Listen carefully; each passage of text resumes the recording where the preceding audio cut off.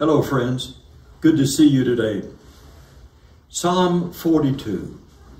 David asked a riveting question. Why, my soul, are you downcast? Why so disturbed within me? Put your hope in God, for I will yet praise him, my Savior and my God. And by the way, you'll see that same verse repeated in verse 5 of Psalm 42 and in verse 5 of the next psalm. Now there's a battle raging. It's not on some foreign soil. It doesn't involve armies and artillery. It's not nation against nation. No, it's much closer to home. It's between your right ear and your left ear. It's a mental battle, and every one of us are having to fight that battle in these troubled days. It's a battle against fear and fatigue, a battle against agitation and anxiety, a battle against doubt and discouragement. I'd like to remind us that the most important person we will ever talk to is yourself. The most important person you will ever listen to is yourself.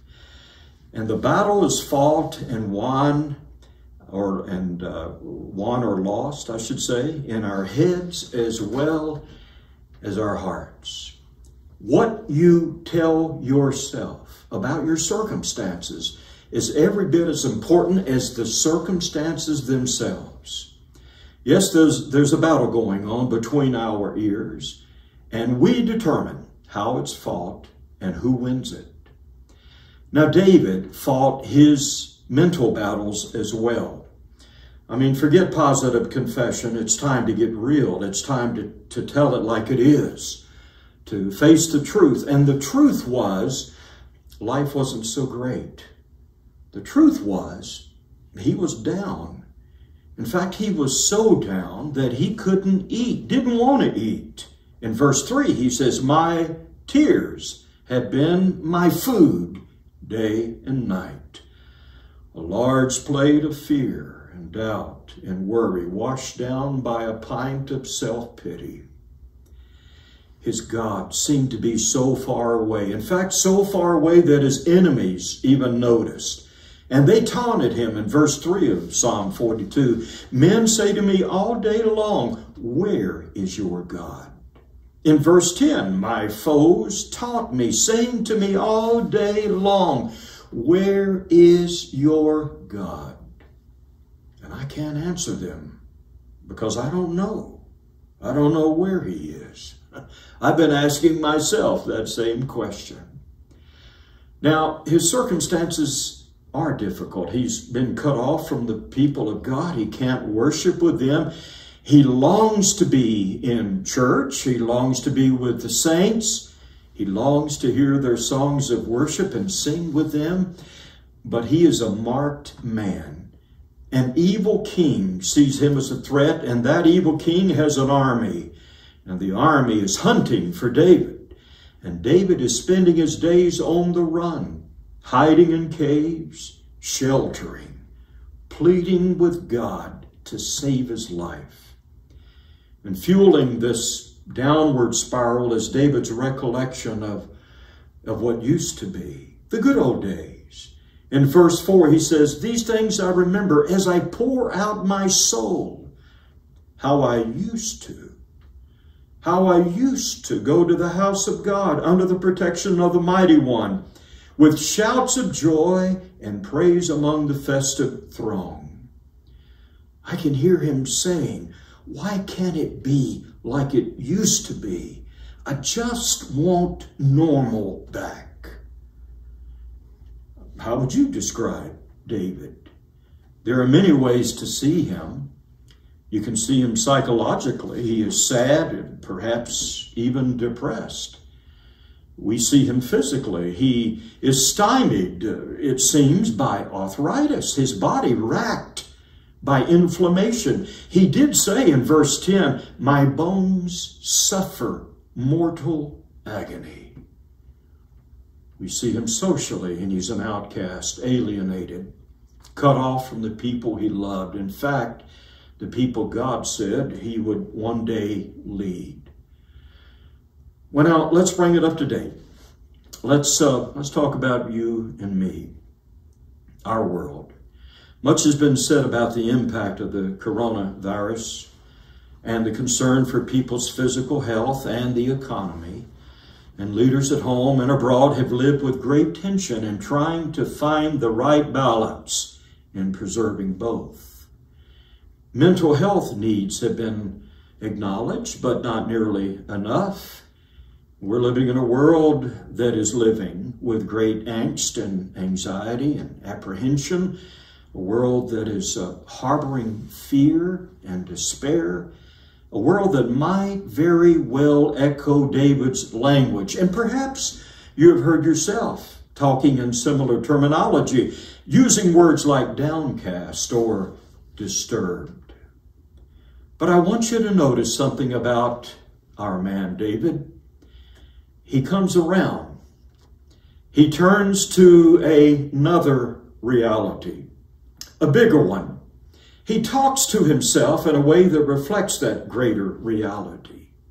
He reminds himself that he's not alone, that his painful situation is not going to last forever, that there is hope. There is always hope because there is and always God. Now, he may not be showing his face. He may not be revealing his mighty hand. He may not be speaking with a loud voice, but he's still God, and he is still there. So in that same verse, David says, put your hope in God, for I will yet praise him, my Savior and my God. Now, nothing has changed. The king is still the same fear-filled, hate-filled king. David is still hiding in the wilderness. Nothing has changed except for his thinking and his speaking to himself. David turns to his God, the very present one.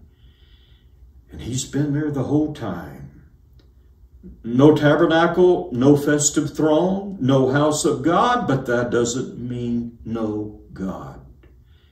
He is still God, and he is still present. Present in verse 3 in David's tears. Present in verse 3 when David's enemies taunt him. Present in verse 10 when his bones ached and when he was downcast and disturbed. So as we face this virus, let's not allow it to overshadow God or his sovereign purposes. I've kind of wondered out loud, maybe we are in a chapter where life's interruptions are God's interventions, where life's reversals are God's renewals, where life's parentheses carry God's purposes. Maybe the stumbling blocks are stepping stones. Maybe God has put you and me out of the picture for a while so the picture can be all about him. Not you, not me, not our church, not our denomination, not our government, but God and God alone. David just needed to remind himself who was ultimately in charge, to remind himself that how great is his God, that God had made him some promises, and God never fails to keep his word. So David does a self-intervention. This is the guy, by the way, of whom it is written, David encouraged himself in the Lord. And that's what he's doing here. He's preaching to himself. Hey, better days are ahead, David. Put your hope in God. God is good. God is sovereign. And he will never fail you. So how are you talking to yourself? Are you being a good preacher? Let me repeat. The most important person you will ever talk to is yourself. The most important person you will ever listen to is yourself. Jesus said, as a man thinketh in his heart, so is he. Paul spoke of singing to yourselves in psalms and hymns and spiritual songs. I remind you of a little lady who was dying, but she said within herself, if I may but touch the hem of his garment, I shall be made whole. And so David does a mid-course correction, and he says to himself over and over again, put your hope in God. Why are you downcast, O my soul? Put your hope in God, the living God, in verse 3, the God who is my rock, in verse 9, my Savior and my God, in verse 11. Yeah, that God. Let's pray. Heavenly Father, I thank you today that you have given us divine reassurances. You've given us truth, not from this world. The world can't give it, nor can the world take it away. I thank you that this truth overrides everything else. I thank you, Lord, that we have access to that truth through your word, and our hearts can be enlightened and emboldened by your Spirit. And I pray today that our hearts will be fixed upon you, upon David's God. And we can say with David, put your hope in God, my rock, my Savior, and my God. Amen.